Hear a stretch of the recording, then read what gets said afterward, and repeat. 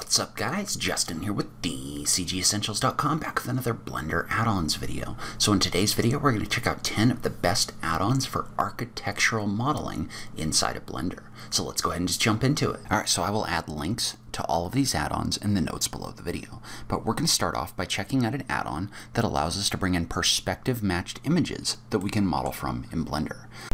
So FSpy is an add-on that allows you to bring in an image and then set up the perspective lines inside of that image so that you can model from them very quickly in Blender.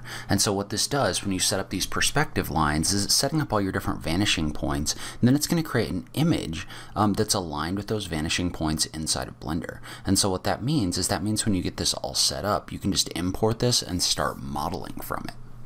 And so when you import this in Blender, what it's going to do is it's going to bring in this perspective matched image. You can use the perspective match image as a guide for your modeling. So then you can use this to rough out the size of your building, as well as adding things like details for the different windows and doors and other things like that. This is especially helpful if you're modeling quick context models, or if you're just trying to get the proportions of something right inside of Blender really quickly. So OpenStreetMap for Blender is an add-on that you can use in order to quickly select a location, import it, and then create a city based on that location. So what it does is it uses OpenStreetMap data in order to import data for buildings, to create buildings in 3D, as well as things like roads and sidewalks, other things like that based on this data as well. So when you import this, there's a free and a paid version. So the free version will just bring the buildings in with no textures. The paid version will bring in buildings with textures. However, note that those buildings aren't going to be textured accurately using images from the real world, but more as like placeholder textures, but it definitely does make your cities look better. So if you are looking to quickly create cities inside of Blender, this is a great add-on to do that. Alright, so Align Tools is a free add-on for Blender that lets you align things inside of your models. So let's say, for example, that I had multiple different models like this and I wanted to quickly align them. Well, what this tool does is it's going to allow you to align things like rotation, scale, or location. So in this case, let's say I wanted to align this along the y-axis, I would click on this button right here. If I wanted to align these along the x-axis, you would select a base or an active object, and then you would select the others and you would click on the location right here. And so what that's going to do is that's going to align all of those different objects.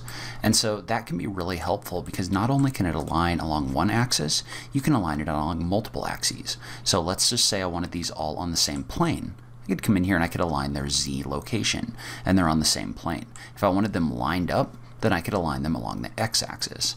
But then in addition, you can also align the scale of objects. So if you have objects that have been scaled to different sizes, like this, you could pick one, like this one right here, for example, and then select the others and click on the button for Align Scale.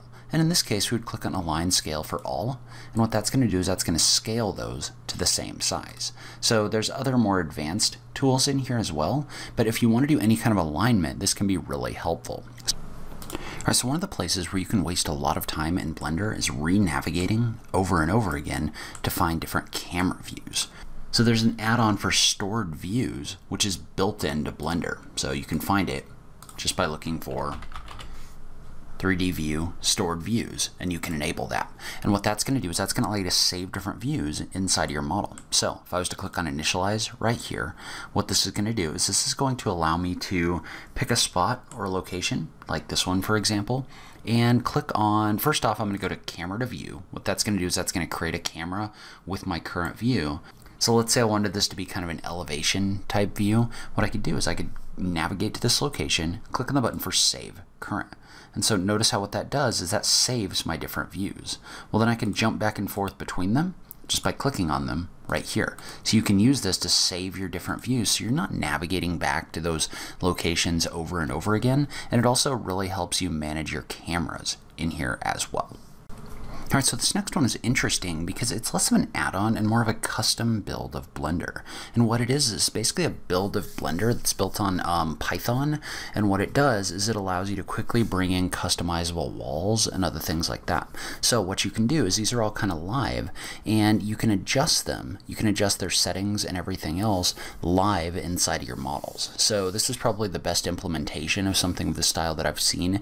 I really feel like it's kind of the, I think it's the future of architectural style modeling in Blender, because what it does is it allows you to just drag and drop these things in and then adjust them. So there's not a whole lot of messing around with all the custom modeling, but instead it almost feels more like a tool that you're supposed to use in order to model buildings. So super excited to see this in the future. You can download a free version of this right now to give it a try, which I will link to in the notes down below. All right, so one of the things that can be a little bit difficult if you've switched to Blender from another program is it's just a little bit different in the way that things move around, right? So for example, in like a CAD program or like SketchUp, what you would do to move an object is you would set a base point and then you would click again in order to move an object. Where in Blender, what you do instead is you just tap a key and then you just move things until you click again.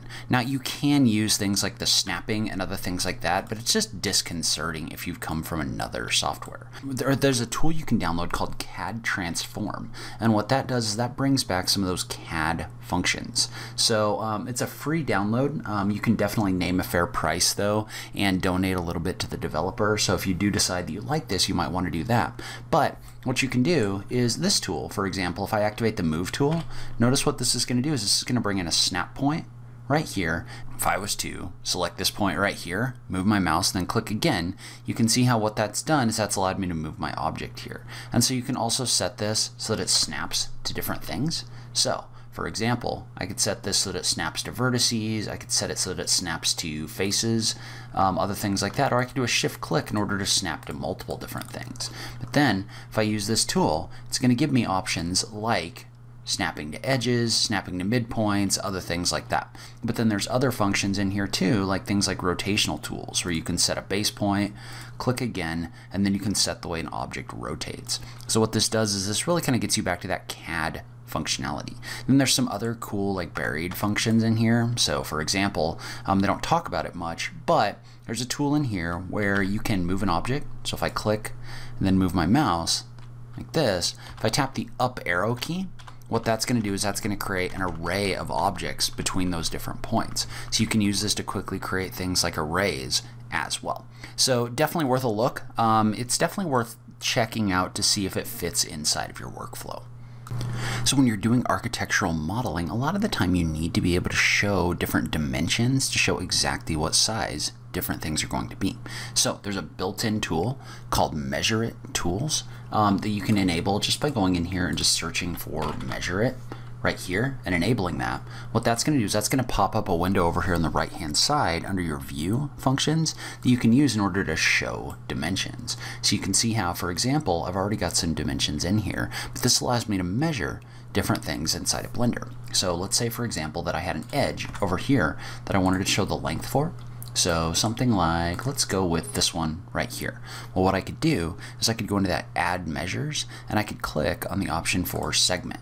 And what that's going to do is that's going to add a measurement of that segment inside my viewport. So you can use this to display different measurements in here. So you can also adjust the styles of these measurements. So for example, if I wanted this to be a different color, I could just come in here and I could adjust that so that it's dark, so that it's light, whatever you want it to be. So you can also use this to use measurements for things like faces, to see those, or to add different labels as well. So let's say, for example, that I wanted to add a note about this vertex. I could click on label, and what that's going to do is that's going to give me an option down below. And then whatever I type in here is going to be labeled inside of my model. So I can use this to add notes, I can use it to add dimensions, other things like that.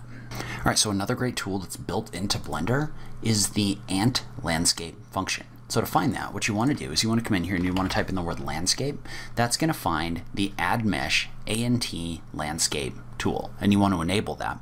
What that's going to do is that's going to add this tool as a mesh option inside of Blender. So if I do a Shift A, mesh, you can see how there's now an option in here for landscape. And what that's going to do is that's going to give me options for different kinds of landscapes in here. So you can set this to be like billowing ground, you can set it so that it has like canyons, other things like that really quickly in Blender. You can also adjust things like your different heights. So this is going to adjust as you go. So you can set like how steep things are and other things like that.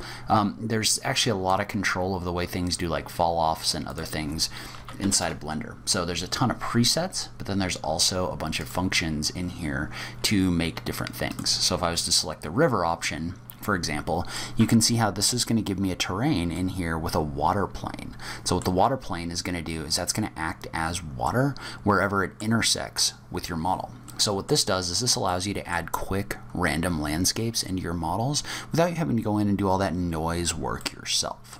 So this next add-on is designed to add some more CAD style tool sets to Blender. So this one in particular comes with a tool set for things like line drawing, snapping, as well as other things like construction lines, for example. So you can create guides inside of Blender that don't actually interact with your geometry, so that you can mark like locations of windows and other things like that. And so this has the ability to add those construction lines, and it also has the ability to do line drawing in here. And one of the things that I really like as someone who also uses SketchUp is it gives you the option to split faces up with edges. So if you're used to that more like SketchUp style editing where you're going in and editing the faces with different points and lines and things like that, this is really going to kind of add that functionality in. So this add-on is available for $7 inside of Blender, and it just kind of, again, it adds some of those more precision style tools that you would use for architectural type modeling. So I will link to that in the notes down below and you can check it out. All right, so finally, there are a couple built-in add-ons for Blender for creating things like walls and other things like that. So if you go to Edit, Preferences, and inside of your add-ons, you look for Archimesh and Archipack.